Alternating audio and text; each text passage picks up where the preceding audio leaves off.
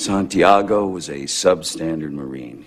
He was being transferred. That's not what you said. You said he was being transferred because he was in grave danger. That's correct. You said he was in danger. I said grave danger. You said, is there any recall other... what I said. I can have the court reporter read back to you. I know what I said. I don't have to have it read back to me like I'm... Write the two orders. Colonel?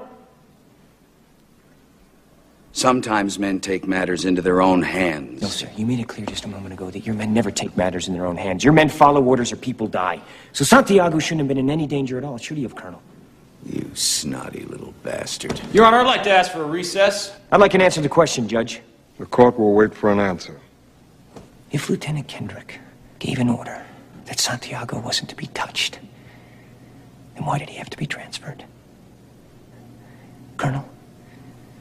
Lieutenant Kendrick ordered the code red, didn't he? Because that's what you told Lieutenant Kendrick to do. Object! And when it went bad, you cut these guys loose! Your Honor! You had markets inside a bony transfer. Your Honor! You doctored the logbook. Damn it, Captain! You coerced the doctor. Consider yourself in contempt. Colonel Jessup, did you order the code red? You don't have to answer that question. I'll answer the question. You want answers? I think I'm entitled. You want answers? I want the truth! You can't handle the truth!